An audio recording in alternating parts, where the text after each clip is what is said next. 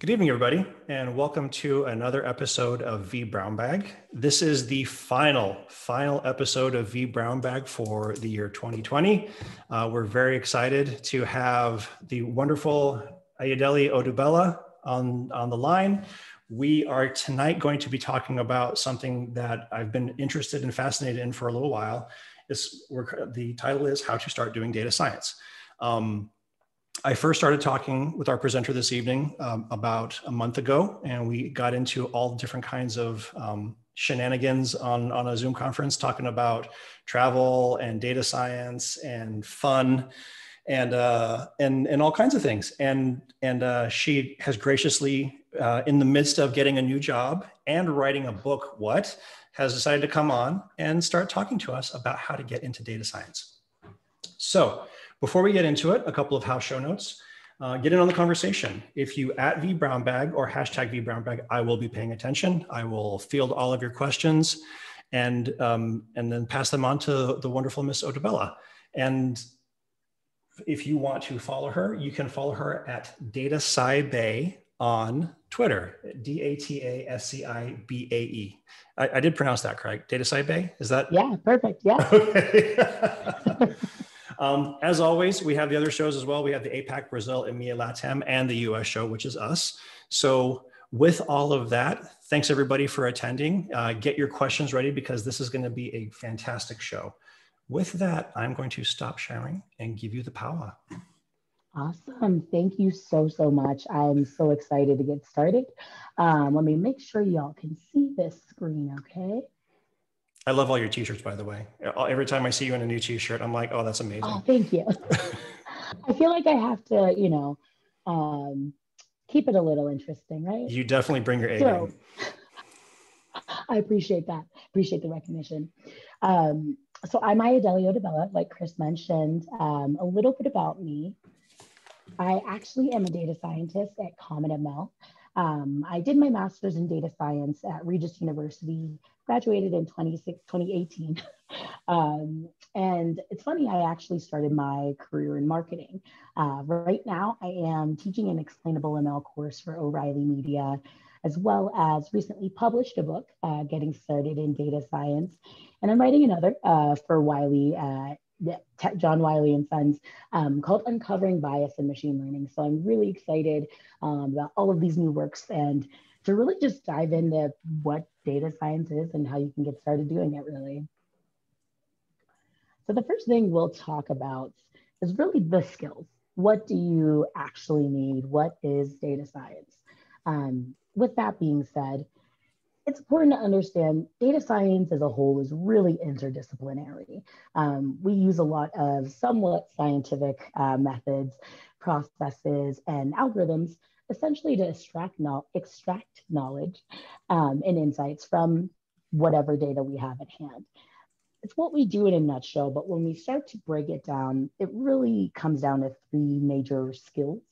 The first of that is coding. So for a lot of listeners, this is probably right up your alley. But the other two aspects, math and business sense, are really important still.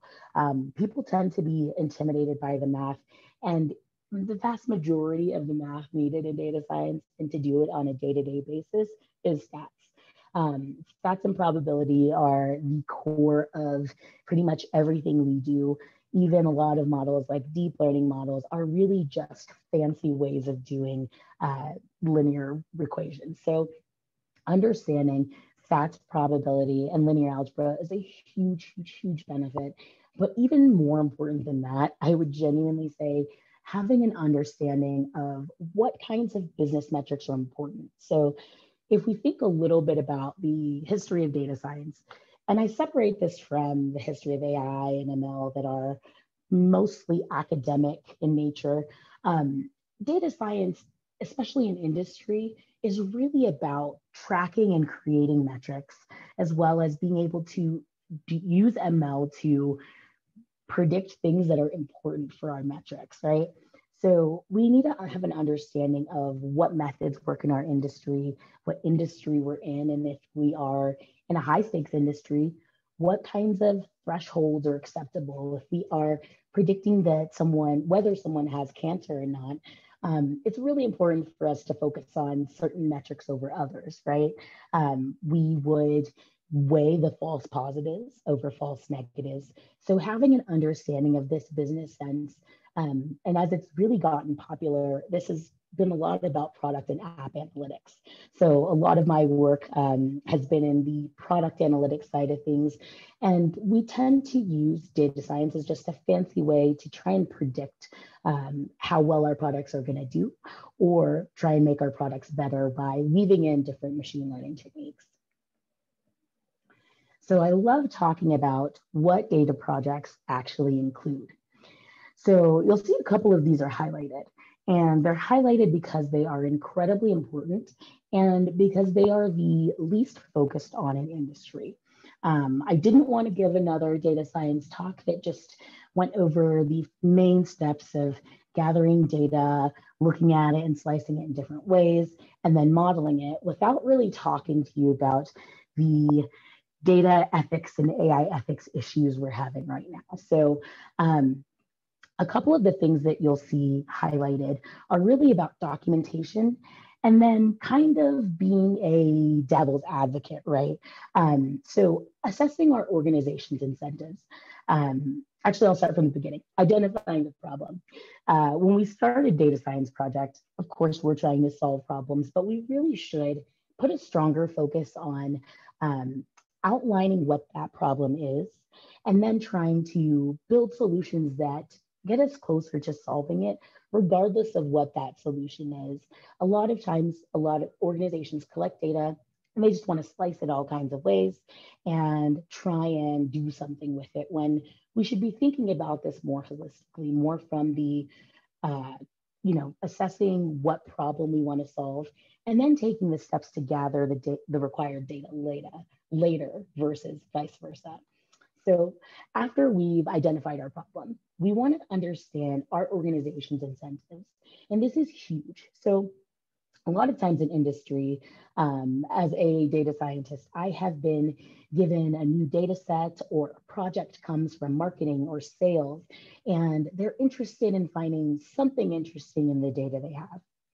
I have to sit and understand why they want this kind of project done. For example, one of the projects I've been asked to do in the space of product analytics is to predict someone's gender based off of their name.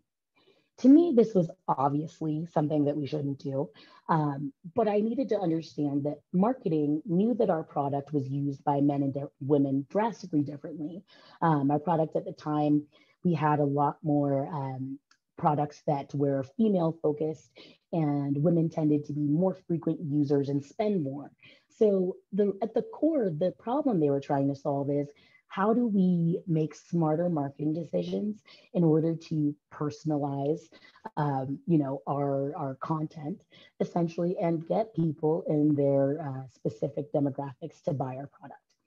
Knowing that that was the problem, I could essentially pitch, say, hey, let's do a customer segmentation project instead of trying to predict someone's gender.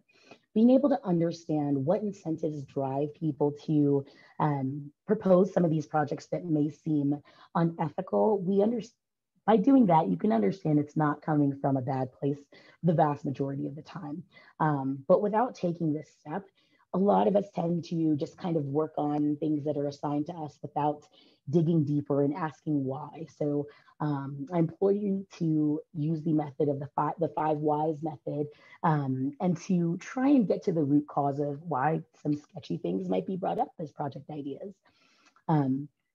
After this is our gathering and cleaning data steps. So you'll often hear that data scientists spend the vast majority of their time cleaning data. For the most part, that's true. That's because of the nature of real world data is so difficult to deal with. I think that's an area that's really underrated. Being good at being able to clean data is a huge, huge skill. And it's not just about, okay, I can correct some of the typos in the column names, but understanding why you use certain methods to replace missing data, or understanding the pros and cons of averaging out missing data versus just dropping those columns that are missing. We have to build this skill set a little bit more, especially when we're doing introductory data science and tutorials, because that's the biggest thing you'll deal with in industry and will be the most difficult thing. Cleaning data takes a long time because it is a lot harder to automate than a lot of our other steps. And so I'd like to go in here and also talk about data documentation. So if you're someone who wants to do data science, the best thing I can suggest for you in your career is to create a data sheet for every data set you use for any toy project, and to create a model card for any models you build for these toy or portfolio projects. This will put you within, just that one step puts you within the top 5% of people doing data science in industry. There are so few people who do this deep level of documentation that unfortunately, we are at the point where we're at this kind of data science reckoning. We have tools that are extremely under-documented, and we don't really know what to do with them. That being said, what this step does is it allows you to think deeper and have a little bit more of a social science approach to data science. What I mean by that is knowing where your data comes from requires you to ask questions like, why was it collected, who it was collected by, and what uses it was collected for. We have to understand not all data was also collected for the purpose of modeling. Going into exploratory analysis and inferential statistics. So I tend to lump these together a little bit because EDA essentially is really trying to glean some insights from our data. So we want to understand the distributions of certain columns. We want to understand if we are looking at a medical data set, what is the age range of our patients in this data set?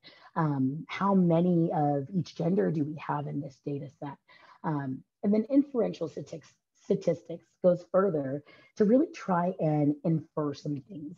So we are trying to infer the future based off of the actual data that we currently have. These two steps make it really easy to go into data storytelling. Data storytelling is kind of exactly what it sounds like, being able to tell stories not in a fictional way, but being able to tell stories that resonate, especially with your stakeholders in industry. So data science is uniquely positioned in that we have a lot of power, and we are well respected in our roles for being able to give leaders insight, for being able to inform departments about decisions they should make. That being said, we need to craft stories that resonate with our stakeholders.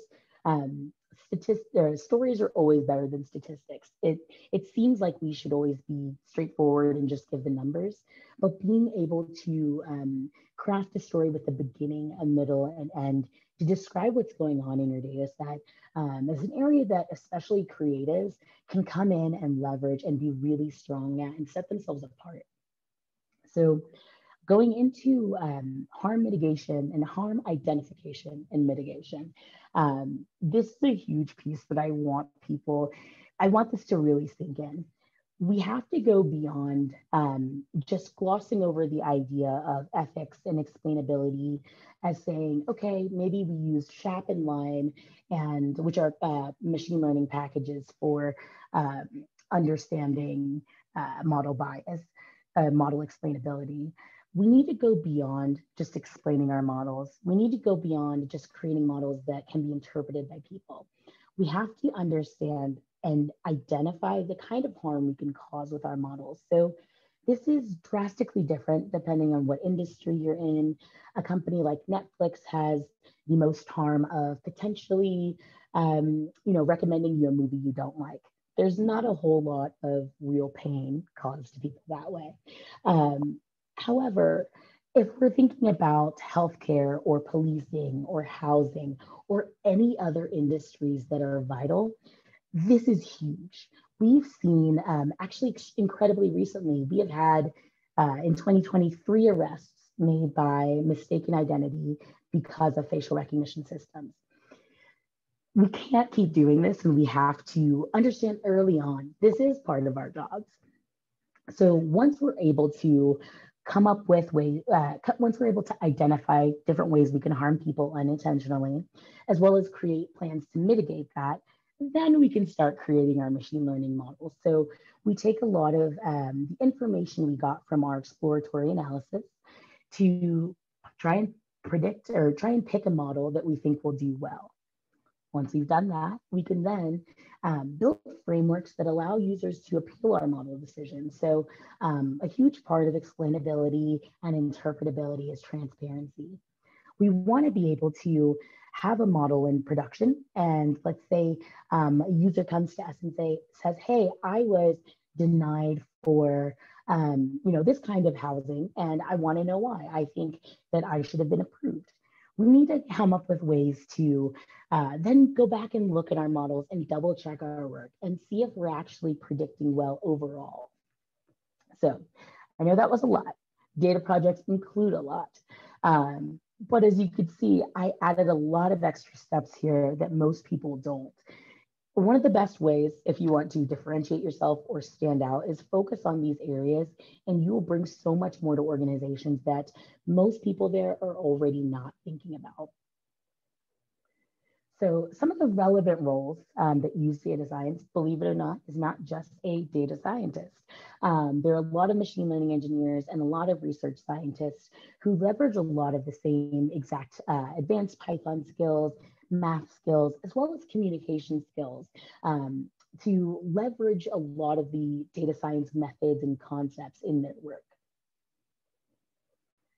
In this second part, I'll move on a little bit more narrow, to a little bit more narrow of a focus into the actual kind of tasks you do when you're doing data science. So when we think about what this actually looks like, this usually starts with collecting your data. So I like to call this data wrangling. It makes me think of a lasso and just like grabbing the data you need. But you can use any language, any tool you want to access data from databases, APIs. There are a lot of fancy ways you can scrape the web.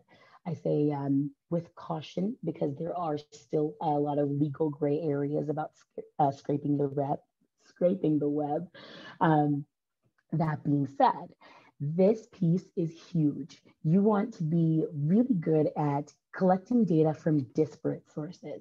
And I say this because from my industry experience, getting and cleaning your data is not just going to take you a long time. It will probably be so much harder than you think. A lot of us think that we get into companies and they have perfectly clean tables and databases ready to go for data science, and that is almost always not the case. Especially if you're somewhere without a dedicated data engineer to help you create these data tables, to aggregate tables for you to run analytics on, you're going to need to be able to do this on your own. So some of the tools that a lot of us use are basic coding, Python, SQL, and R. You can get the vast majority of the data wrangling you need done with those languages. Going into data cleaning. So this is really about dealing with missing values. In some cases, combining some sparse categorical columns. This can also be dropping outliers.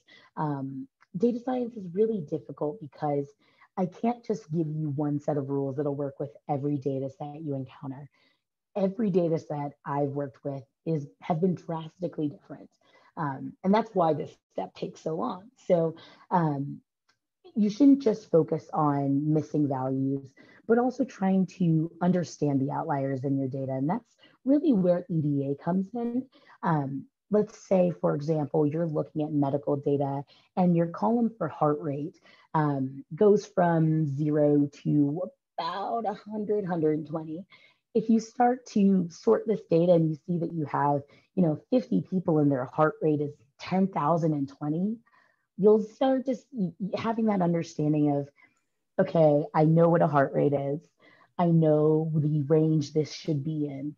Having that kind of understanding of your data will make it so much easier to do that cleaning, because you can see that and you understand that they're errors. You don't just think they're outliers of people who had a really, really high heart rate that day. So that's where or they had that heart rate exactly one time. just once, and then it And went done. And right then, back down, yep, back to zero. and it dipped. And in that case, even then, I would retroactively want to call their doctor. Like I'd be like, Right. You "Are you sure? okay?" Yes. And believe it or not, some of that manual data verification is the job of people on data teams, especially when you're dealing with medical data that you can't just guess.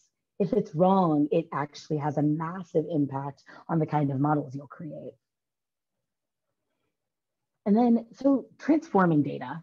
Um, we do a lot of power transforms, scaling, and normalization to get our data into a way that makes sense for algorithms to then make predictions on. So when we talk about scaling and normalizing data, if you can imagine a data set that's really, really wide and has a lot of different values, goes from 1 to up all the way up to 1 million, it's really hard to take a column with that kind of scale and compare it to a categorical scale of like 1 to 5. Let's say you had star ratings as well. We want to do this scaling and normalization to get these various different kinds of numerical data into a close enough range that any model could go and basically generalize off of after. So this makes this structured data easier to deal with, pretty much almost only for the purpose of modeling. Sometimes it's harder for us as humans to understand what we're looking at when we're doing log transforms. But when we feed this into especially complex models like neural networks, we have to worry less about having errors in there that are based on not doing the scaling and normalization, especially when it's hard to figure out why our model isn't doing well, like in neural networks. Moving on to general programming. So, this is a core part of data science, like I mentioned at the beginning, but a lot of our work is leveraging code to create functions and make more concise and reusable programs. I'm sorry, it's the end of the day for me too, but Totally get it. I'm right there with you. I'm like, if I can talk, I'd continue. But this is just about making code concise so that it's easy to share, it's easy to run quickly, especially when we start getting to really cool machine learning that's embedded onto drones and to wearable devices.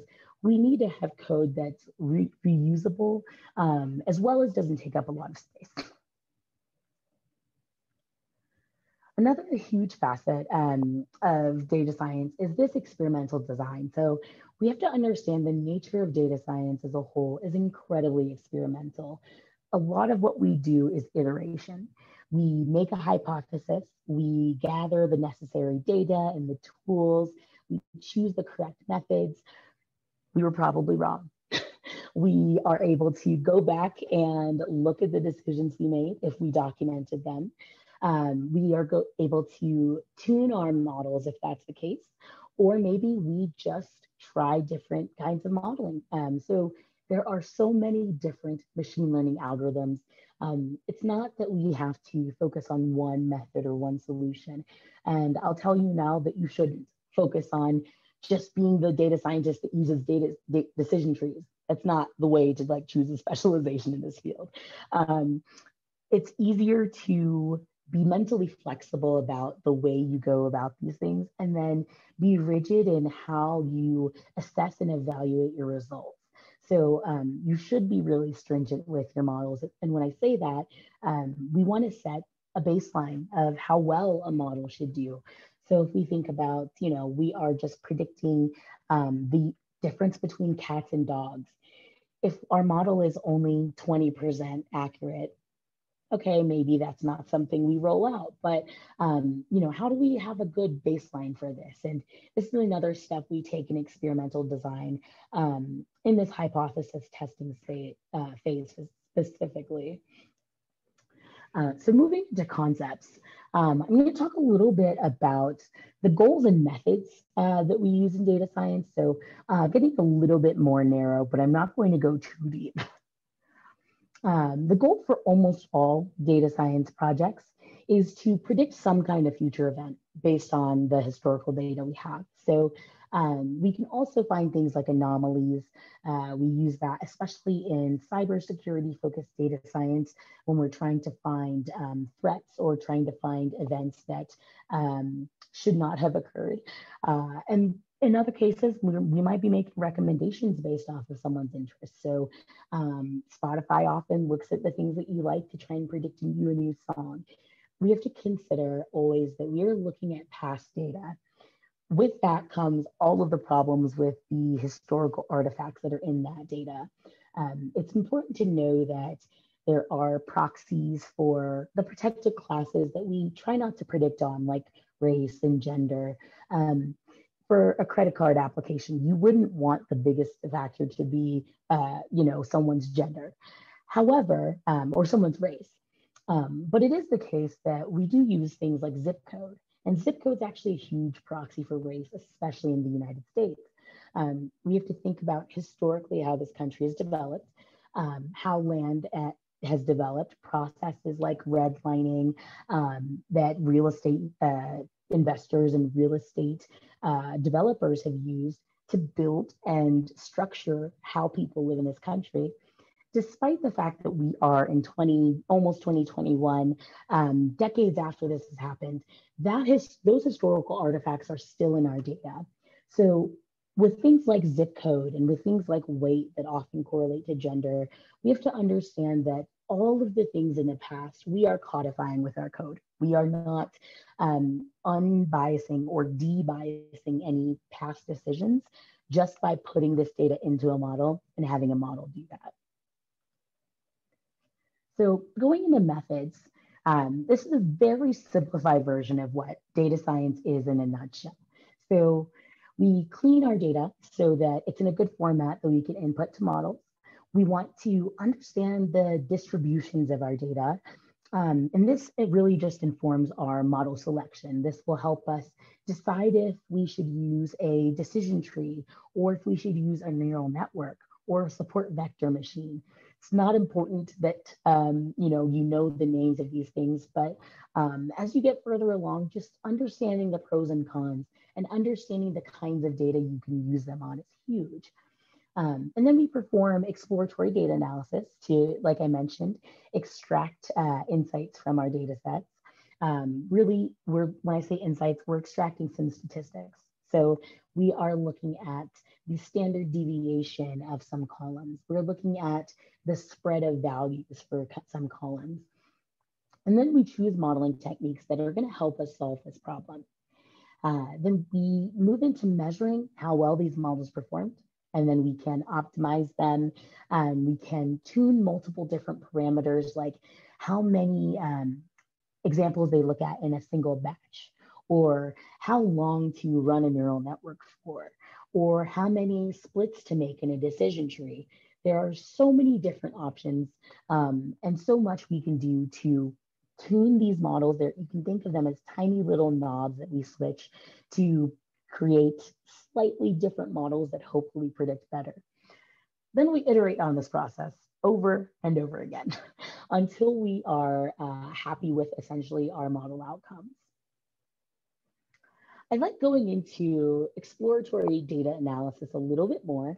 You'll often hear it shortened as EDA, but this is a very basic definition.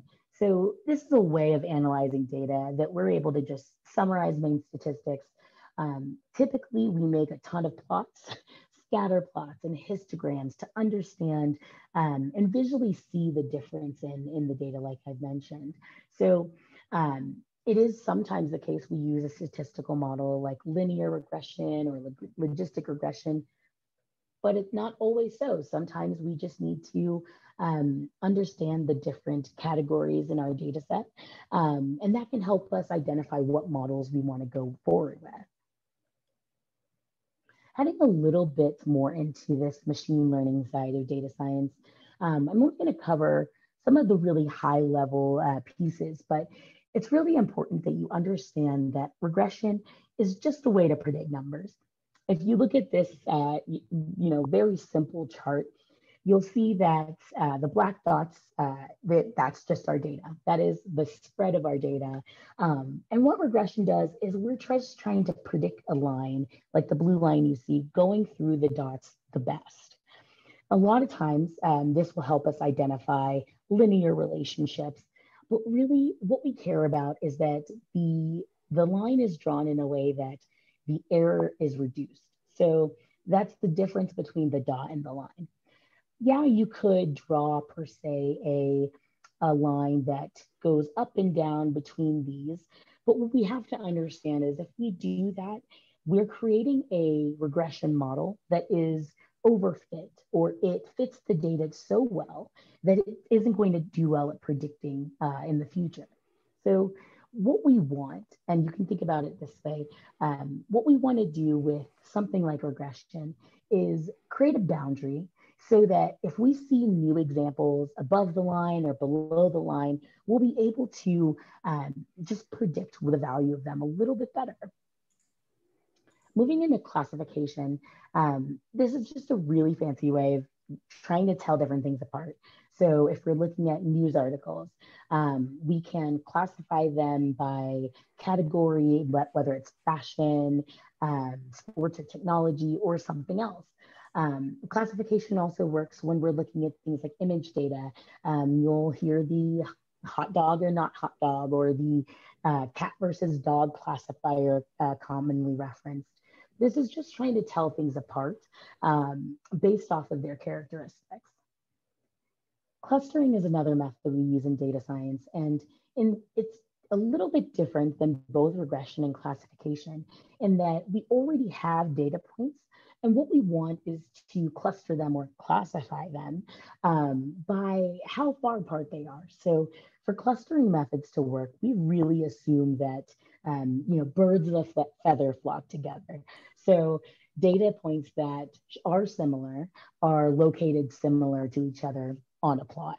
While that's not always the case, and really not the case for nonlinear data, we can use clustering methods to help us just understand data better and understand the kinds of groupings that we have in our data set. We can use clustering also in things like natural language processing or topic modeling. So if you gave an algorithm a ton of different news articles, it could pick out different topics based off of the really frequently used words and say that some things talk about sports teams losing and some articles mention, the pandemic and the election more than others.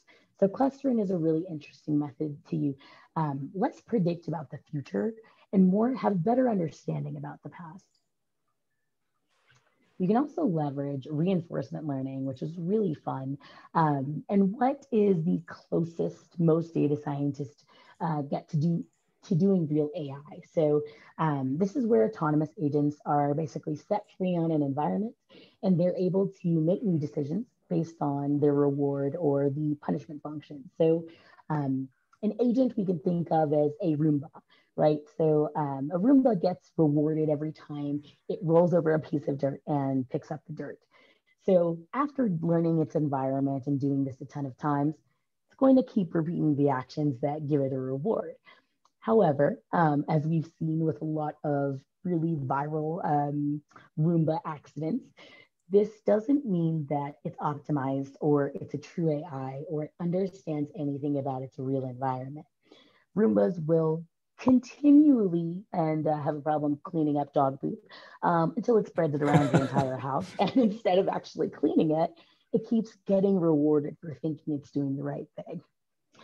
You can Google the poop-tastrophe if you'd like to see the path, the Roomba's actual path. But reinforcement learning is close to what we can think of as AI that is in use right now.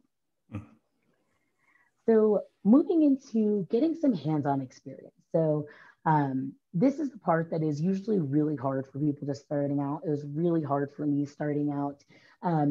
It really comes from practice.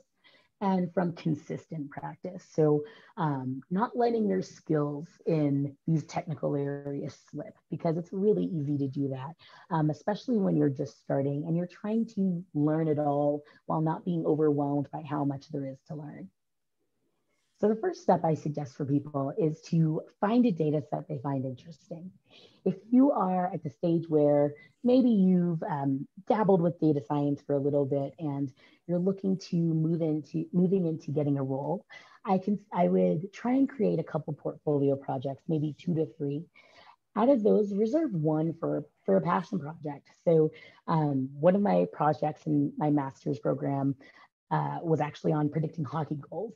I'm a huge hockey fan. It had nothing to do with real world data science or KPIs or metrics that matter in industry, but being able to spark that area of interest. I've done a lot of projects using things like Megan Thee Stallion lyrics. There's no one way to be a data scientist or one way to put together a portfolio. But with that, I also like to mention, try and gear some of these projects to the things that people in the industry do care about. Try and stay away from toy projects like Titanic data set, the Iris data set, just because it's really hard to stand out. A lot of interviewers and hiring managers have seen that a lot on resumes. So trying to find unique data sets is always the first step. It'll be something that helps you pique your interest more and lets you play around with somewhat of what real life data looks like. And then really work on your cleaning and manipulation skills. So you want to be able to grasp the basic techniques and then build an intuition for when to use them.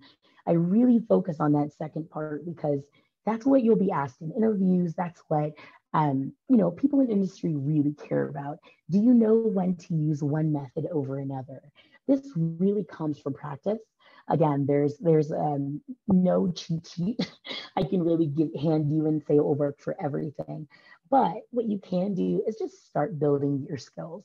So if you're already in analytics or not, I still suggest becoming very strong at Excel. I have yet to be at a data science job where I haven't touched it. I would next focus on your SQL skills. So being able to retrieve your own data is a huge aspect to doing data science well. There are a lot of very large organizations and FANG organizations that have dedicated data engineers and maybe somewhat shelter most data scientists from this kind of work. I will say in my experience, I have had to get all my own data. So being able to access databases, do joins, be able to filter out null records are really important skills, as well as being able to do some data manipulation in either R or Python. The vast majority of data science roles will be testing you or giving you some kind of coding questions in one of these 2 languages. And then getting practice. So yes, you can find some data, start cleaning your data, but it's hard to know where to go from there sometimes. So I have really leaned on tutorials on Medium, Analytics, Vidya, GitHub, looking at pre-COVID more data hackathons, but you can really leverage MOOCs here. And when I say leverage, I mean, you may not use them like normal user. I like to pick and choose the specific content I need and have it teach me a section and then go implement that on my own. Try and come back to it and see if you've gotten the correct solutions or to see if you truly grasp what you're doing.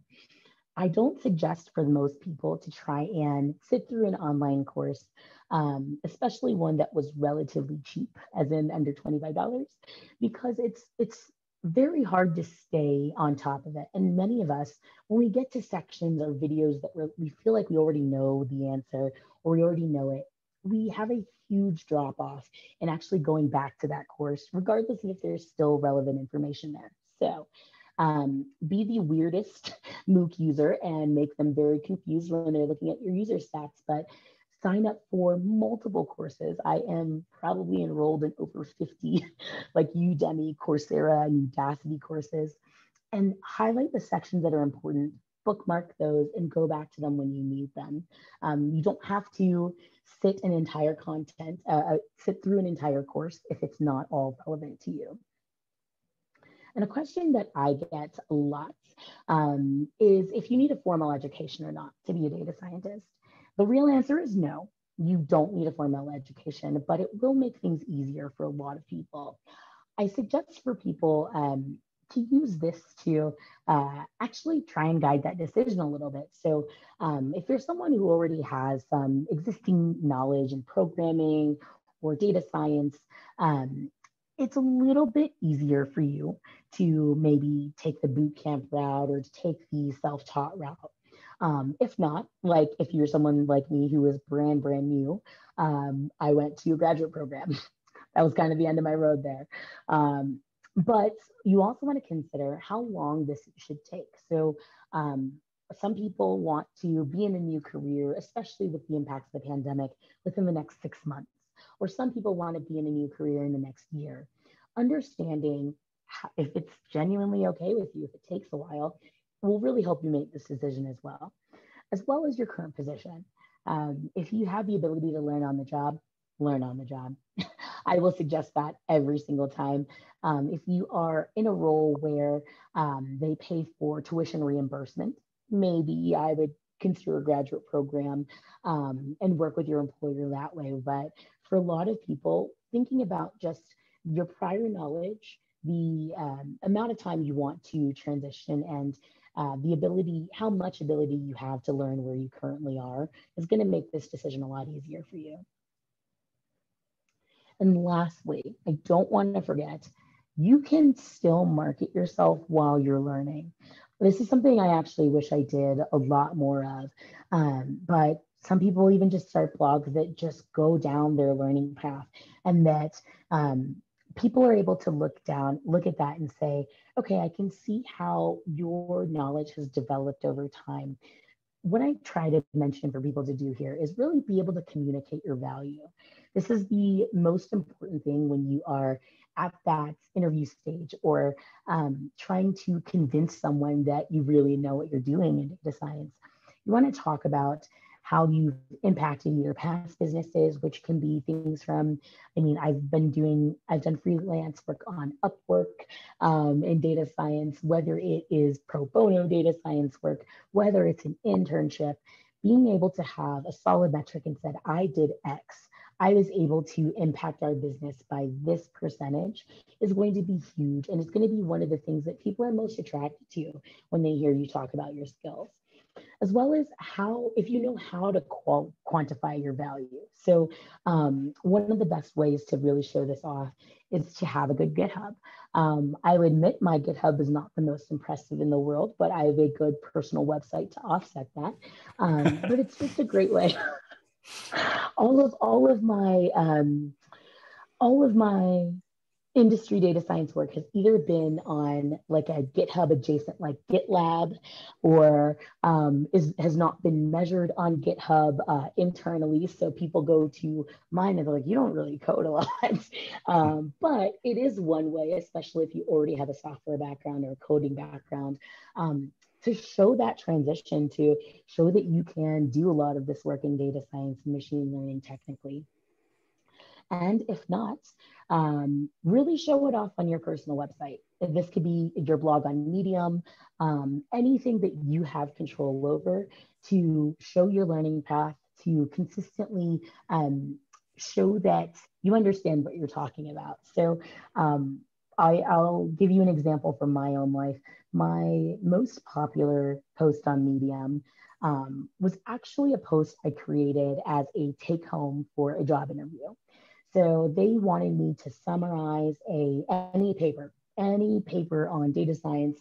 What was recent at the time was Facebook actually created a new kind of loss function called focal loss.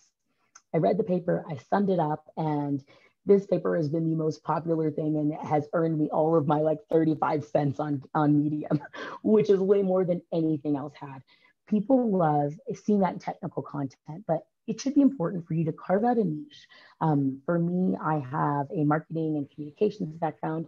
So I tend to do a lot of talks. I tend to be, the voice of the data science department. I tend to be comfortable going out and presenting, but that's not what your thing has to be.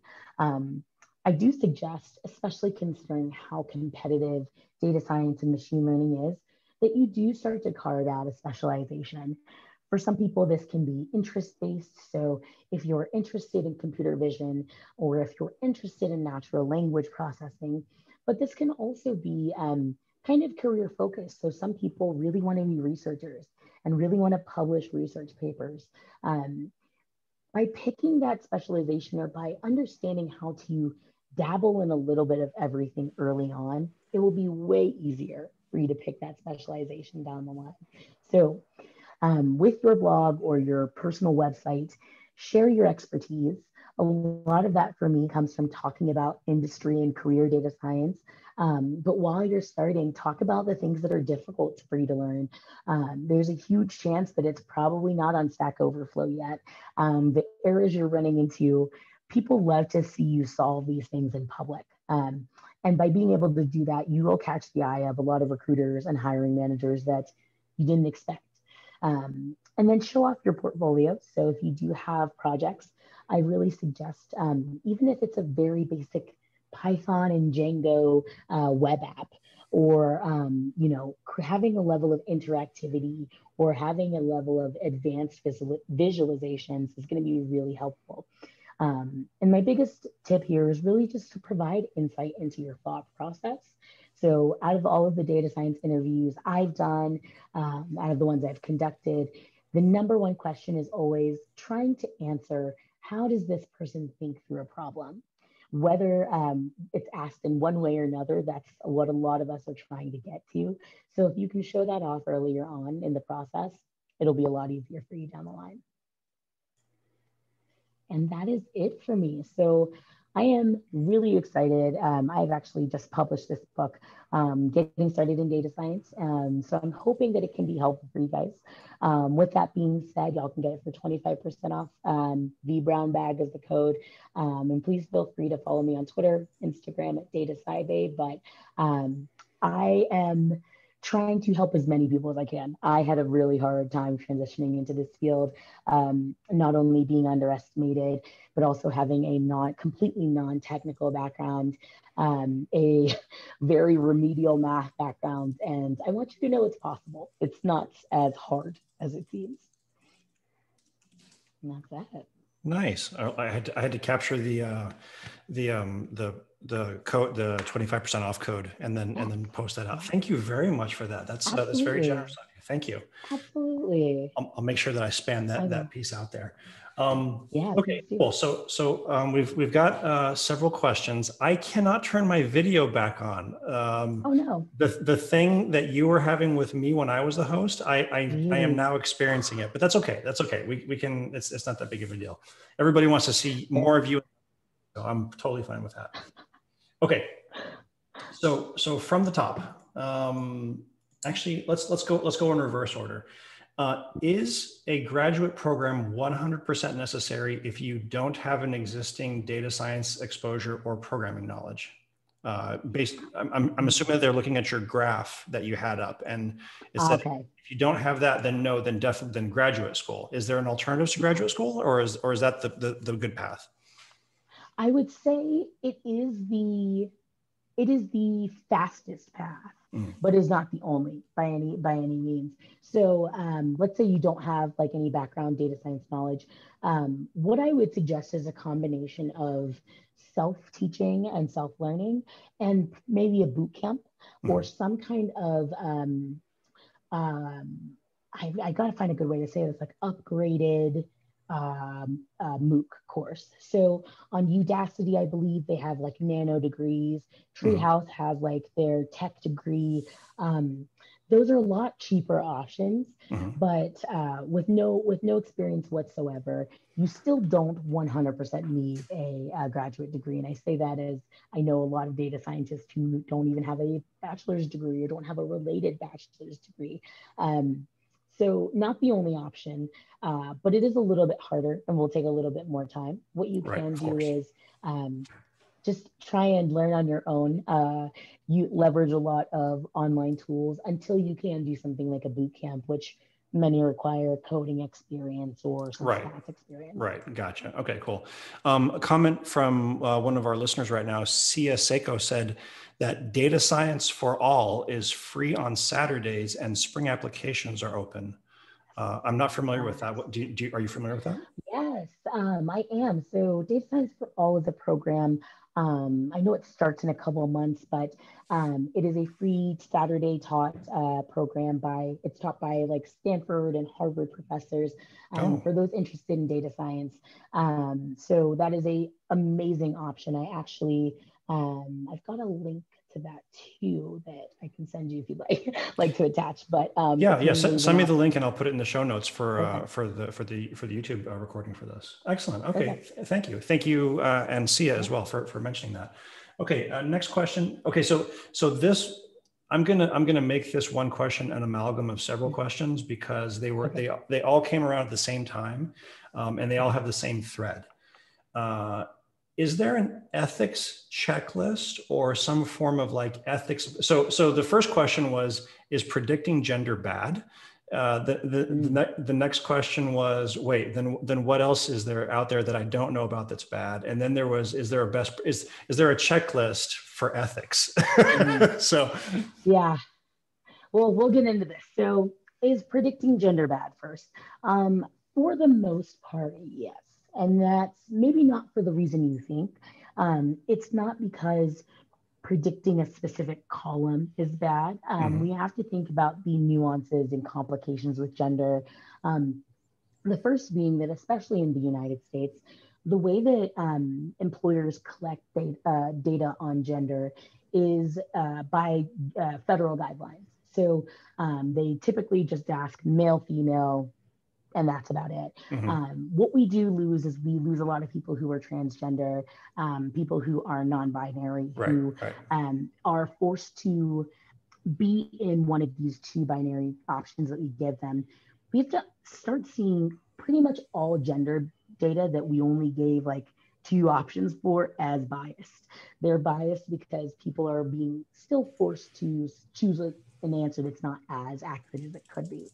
So, with that being said, predicting gender is bad when we want to just advertise to people based off of their gender. If I just said, y'all are dudes, I want to like spam all the dudes on my app with like this ad, yes, we run into ethical quandaries. However, in some cases, like some healthcare models, it is actually really important to know someone's gender in order to understand and appropriate the right kinds of medical treatment. So, in that Gotcha. case, Okay. we're not predicting gender, but it can be used in a way that's not unethical. Gotcha. Okay. Cool. All right. This one is oddly specific. Is AWS SageMaker Clarify? And I googled this while they were while when they came Yeah. up because I was like, wait, what's that? So Clarify is the bias scrubber in SageMaker, which is the machine learning thing that AWS has out. Are you familiar with that? They're asking for your opinion on it. But if Somewhat. okay. I can't give you a solid opinion because I have not used it as very in depth. Okay, because that one Yeah. dovetailed in with the ethics and the bias and modeling stuff. So I was trying to make that sound better than that came out. Never mind, disregard. No Um, worries. You're good. okay, Sia is asking, is there going to be a print version of your book that's going to be coming out? Yes, I am really, really excited. So I've had a lot of requests for a print version. And I actually found a really awesome publisher that I'll be working with to get print versions, hopefully by Q2 at the very latest, but hopefully earlier. I can also, I should probably set up a like email or sign up for that, but more details soon. Yeah, you should totally put something on your website if you're interested in a Yeah, print book. Get on this list. Okay, yes. the next question is from Destiny Blackman. Thank you again for sharing all this information. I'm planning to go back to school and wanted to know of your experience at Regis. Did you take Regis. math prerequisites and the GRE before applying to better your chances as a non-tech person Mm. attempting to enter the field? So good question. One of the reasons I chose Regis is they did not make me. While I had taken my GRE, I think it expired like weeks before I applied to Regis. So they do not require it, which is awesome.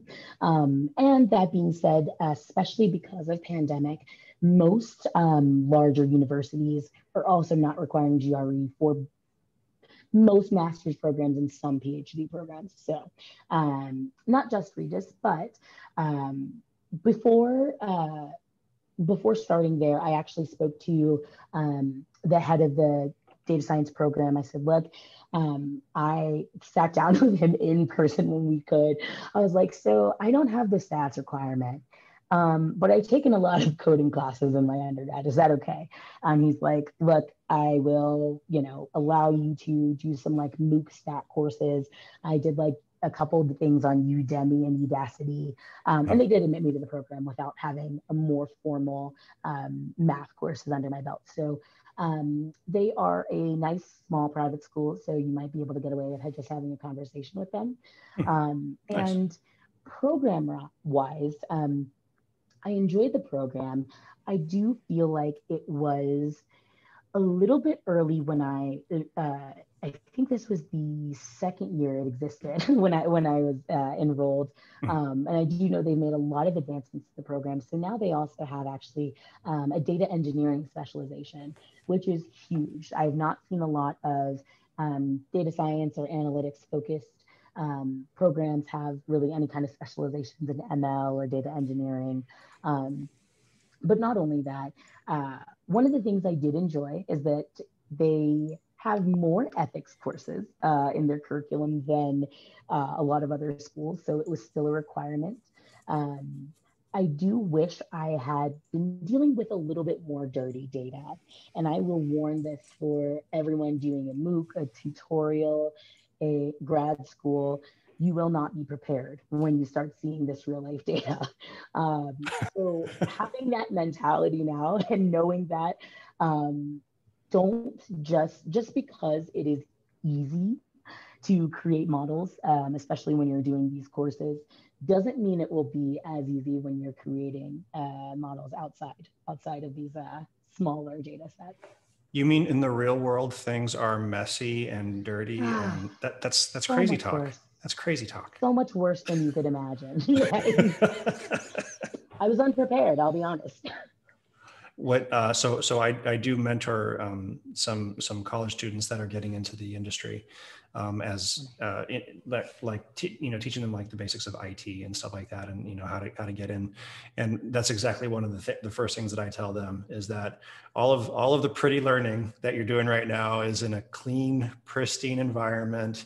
And Yeah. then you're going to get out into the real world, and you're going to run. We call it the eighth layer of the OSI model, and that's the human layer. There's everything else, and then there's the humans on top of it, and that just makes everything weird. I like to think about it like when you're bowling. At first, you can have like the little garters up, and it makes sense. You have to understand the basics and the techniques. Right. So school and education puts up those boundaries, but instead of those little gutters, imagine the entire rest of the bowling alley was the real world. Right. So you are seeing just a little bit of what the iceberg looks like. That's a really good analogy. Awesome.